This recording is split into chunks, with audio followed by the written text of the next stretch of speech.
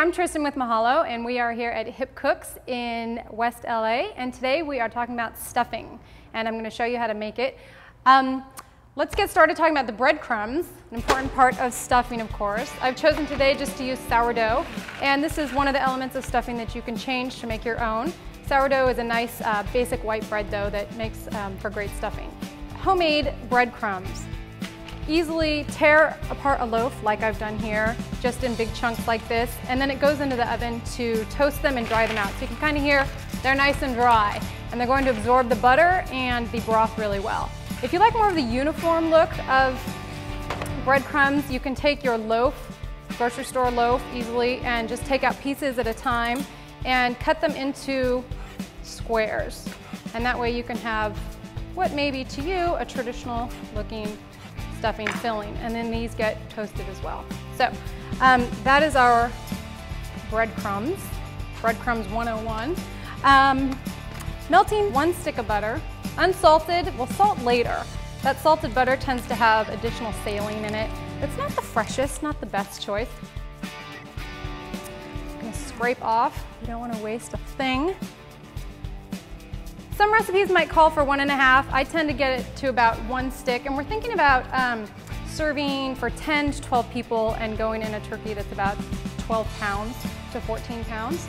So as this melts on medium heat, let's talk about what goes into this traditional stuffing. Celery, mushrooms, onions, and then herbs of your choice. Today I had some fresh sage out of my garden, so that's what I'm choosing to use. If you don't have access to fresh herbs, you can use dry herbs just the same.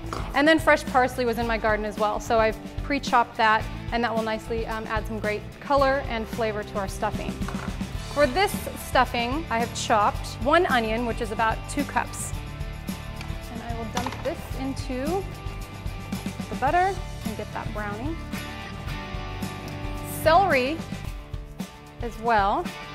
It's good to leave those leaves on your celery stalk because these add a nice flavor. And celery is great because it adds a earthy, nutty flavor to your stuffing.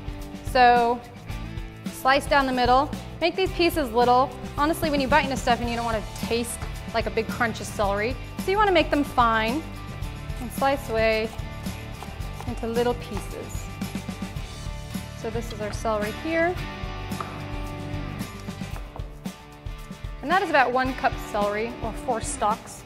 This is really approximate. If you want to go with specific amounts, that's fine. If you don't like celery, cut back on the celery. If you really like celery, add celery. If you don't like yellow onions, use white onions. It's really all going to come out the same. Mushrooms, to add a nice nutty, meaty flavor. Keep the stalks with the mushroom because those tend to have the most flavor. The head of the mushroom has good flavor, but the stalks are pretty meaty and add that really distinct mushroom flavor. With all that in, we want to start absorbing the butter, getting them sauteed. I'll crank up the heat a little bit now. And just stir.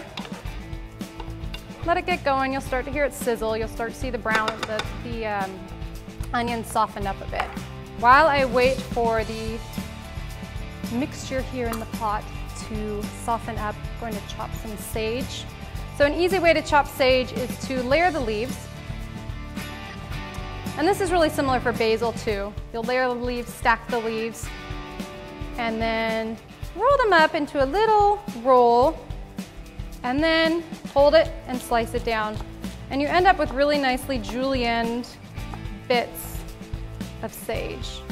For this though, we do want our pieces to be smaller, so I'll give it a brief cut across here so that the pieces are small. And you can estimate about 1.5 teaspoons of sage. Just sprinkle that in. If you really love sage, add more sage. If you don't like sage, don't use sage. You can also use thyme, rosemary, but this is what I had in my garden, so this is what I've chosen to use. Parsley, an easy chop. I'd say a couple tablespoons, and this just adds some really nice flavor and color of freshness to the stuffing. With all that butter, it's nice to have a little bit of freshness with your stuffing. We have our seasoned turkey here, and we are ready to stuff. So we'll stuff both ends. We'll stuff this end and this end down here, and then tie it up so it fits neatly into the oven. I'm just gonna dig my hands on in there. And when you're stuffing, you want your bird to be room temperature and you want the stuffing to be room temperature. And again, when we're working with raw poultry, we just really want to be aware of the fact that it can carry bacteria. So if you have things at the right temperature, you can really avoid that. So don't pack it in, just put it in there loosely. If you pack it in, it will not get as hot as you need. And again, you can get that salmonella. So pack loosely in to the edge here. And what I tend to do is then take a heel of the bread that we used for the stuffing and kind of fit it to the size of the cavity of the turkey, and that allows to create a closure so the stuffing won't fall out in the process. And it ends up being the best piece to eat when the bird comes out because it's just filled with yummy turkey fat. So that end is done. I will tie up the wings so that we can work the other end. So just a knot with some butcher string, twine is fine, whatever you have. Just tie a knot on one leg. And the idea is to just get both of the legs pulled together, wrap it around the other one, pull it tight, wrap around the other, just a little knot to tie it. And then that will just snip off when the turkey's roasted. Okay.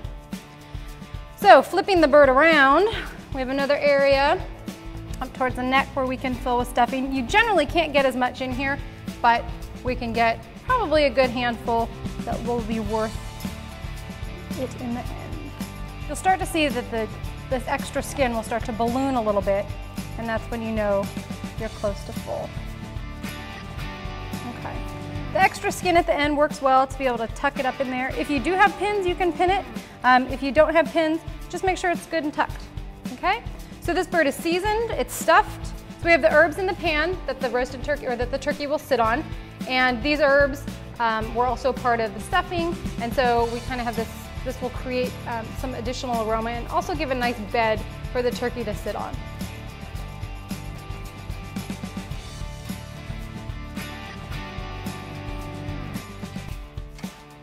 And that turkey is ready to roast. For roasting a turkey, see my roasting video.